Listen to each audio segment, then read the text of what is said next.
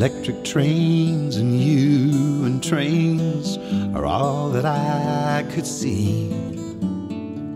I loved you more than electric trains, and that's a lot for me. On days of movie matinees, on Saturday afternoons, when I was very young, of all the things I wanted then, there really was just one.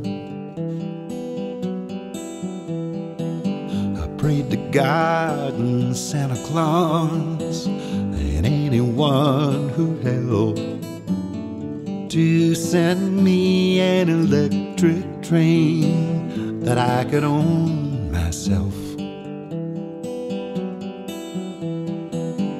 Christmas came and I received a glove and a ball and a bat. But I'd been looking for a red caboose and coal car and train type stuff like that. And tears washed through these eyes of blue for the train that didn't come. And I've been hurt twice in my life, and that was number one. Somewhere in between trains and boats and planes and Roy and Jean, I found you. I loved you and it went right to your head. I should have kept it locked inside instead, 'cause when I let you know that we were through, and that was number two.